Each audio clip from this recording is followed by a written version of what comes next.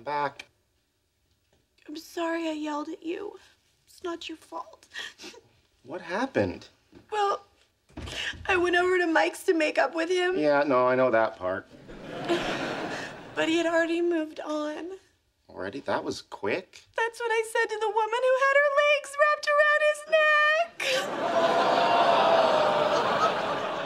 Oh, Penny, I am so sorry. How could he do that?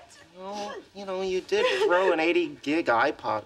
Yeah, no, how could he do that? I swear to God, I am done with guys like that. You know, macho with the perfect body and the hair and the money. Yeah, that must get old quick. You know, just once, I would like to go out with someone who is nice and honest and who actually cares about me. What about me? What about you, what? What about if you went out with me? Are you asking me out?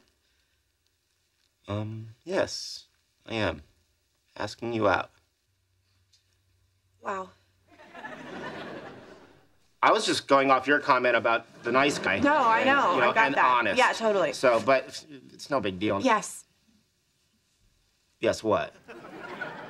Yes, I will go out with you. Really?